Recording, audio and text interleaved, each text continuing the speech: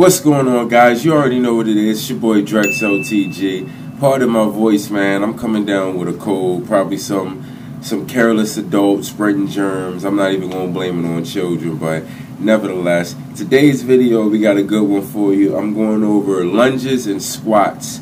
Lunges and squats are great exercises regardless of where you are in your fitness journey, just beginning, been doing it for a while, been doing it for years. The good thing about lunges and squats, it requires a high metabolic demand. You're going to get total body integration, so you're going to work that lower body area, but you're also going to incorporate things like your core, your posterior chain, even your anterior chain. So stay tuned, don't go anywhere. We got a great one for you starting now.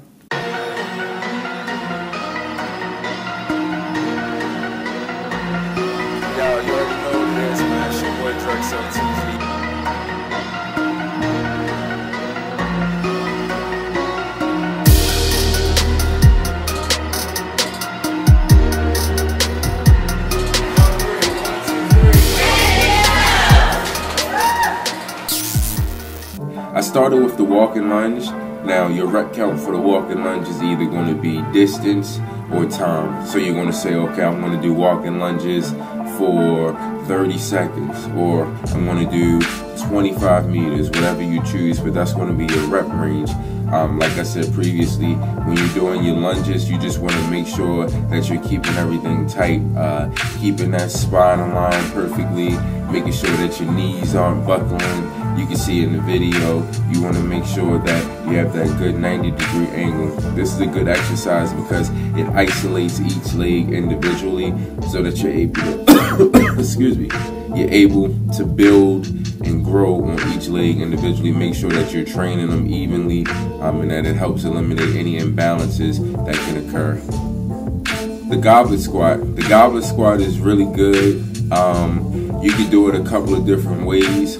You can see in the video, I held mine like this. Usually if you're holding it like this, you're gonna hold a heavier weight. When you hold it like this, you get a little bit more support because everything is a little bit more tight. So, excuse me, this is horrible. In that particular instance, my weight wasn't too heavy. I think that was like a 35 pounds. So in all actuality, I could have held it the other way, which is like this. You would have a grip on the top of the kettlebell as opposed to having the kettlebell upside down. The main things you want to remember when doing this exercise, like I said, first of all, you're lunging or squatting, so you want to make sure that you're keeping your spine erect, nice straight spine. You don't want to bend, and you want to make sure that, again, your knees are in the right position, at 90-degree angle from top to bottom, and then you just work your way into it, man. The goblet squat is really good. For me, I used it a lot because I've always had issues with mobility and flexibility, and for some odd reason, I feel like weighted squats were just easier than opposed to just regular body squats or air squats. So goblet squats is another thing you definitely want to throw into routine if you're training the lower body. The lateral lunge curl. The lateral lunge curl is really good, clearly. The same thing, you're lunging, but now your movement isn't front to back. You're moving in a lateral movement, which is side to side, which is a little bit more of, what's the word I'm looking for? Coordination, I guess. It sort of going to train your mind as far as like your coordination. In addition to that, it's also giving you that bicep integration, so you're able to train your upper body at the same time you're training your lower body. It's a really great exercise. It's one of my favorites. Again, high metabolic demand, total body integration. So you're getting your heart rate up, you're getting the demand, your blood's pumping. That's definitely one of my favorites. So I definitely recommend you guys incorporate that into your leg day routine. And into your HIIT training as well, because it's definitely HIIT training. I say set yourself up. Rep count for that is clearly going to be the lunge. Each lunge is going to be one curl, so I guess you can count the curls or the lunge, whichever you want to, but give yourself a decent amount of reps and see how you feel afterwards. You're definitely going to feel that heart rate elevated. The walking kettlebell lunge, another great one.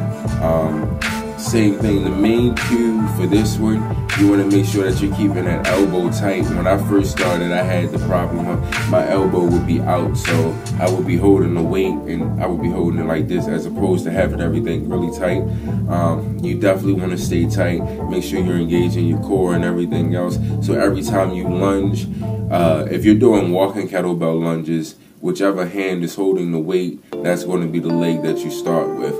So let's say you're walking from wall to wall. When you get to the opposite wall, you're going to switch the hands that the weight is in, and then that leg is going to take lead. You're going to alternate legs while you're walking. It's just to make sure that everything is even. Again, we want to avoid any imbalances if we can. But the kettlebell walking lunge is great. Like I said, weighted exercises have a tendency to either make or break you. For me, it helped make, you know what I mean? It helped me find that extra momentum as far as keeping myself tight and keeping myself balanced. So this is another favorite of mine. Check that out, see how you guys like it. All right, next one is the medicine ball wall squats. I like these a lot. We do these in the program that I do called Tribe. It's a really good exercise in my opinion. You're squatting, but you're getting that explosive power at the same time.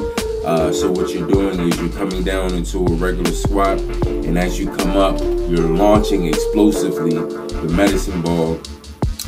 Pick one of your choosing. I typically stay around 16 to 20 pounds because you're going to do a high rep range, so it's going to catch up to you. But you pick the ball that's comfortable for you. Like I said, as you come up into your squat, you want to really explode and launch that ball up as hard and as high as you can. As it comes down, you catch it and you go right back down into your squat and you repeat the motion. Same thing, you're squatting. So what have we been saying all video? Make sure that you're keeping that straight spine. You want to avoid excessive lumbar flexion. You want to make sure that you got a perfect 90-degree angle. And again, if you're at that point where you can't go too low, that's fine. You can do a slight bend. Just make sure that your form is correct, because if you start training in bad form, then you're going to develop bad habits, and bad habits are hard to break. Not only that, but you put yourself at a higher risk for injury. So the medicine ball wall squat, yeah, that's one of my favorites. And finally, I've talked about TRX before.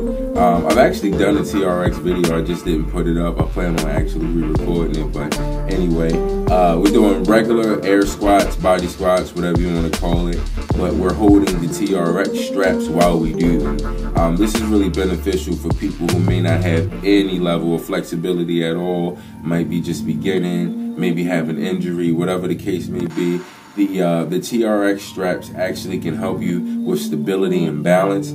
So if traditionally your range is here, holding those straps will allow you to take it even lower because you have that added support. So I just did a couple of reps just for the purpose of being able to demo it to you guys. But that's definitely something that you might want to keep in mind if you're new to squatting, to lunges, because you can incorporate. TRX is full body, so you can even do upper body movements with it. But for the purpose of this video, lunges, squats, alternating back and forth, or whatever you want to do, it's a really good system, like I said, to help provide that extra stability, that extra balance, and just for you to sort of familiarize yourself with the movements and to get better at the movements. That's it for today, guys. Thanks for putting up with my horrible sounding voice. Hopefully next video this cold will be gone and I'll be back in the swing of things. Be sure to check us out on IG, man. Energy excels _DOZ. You already know what it is, man. It's your boy Drexel TG. Like, share, comment, subscribe, all that good stuff. See you guys next time.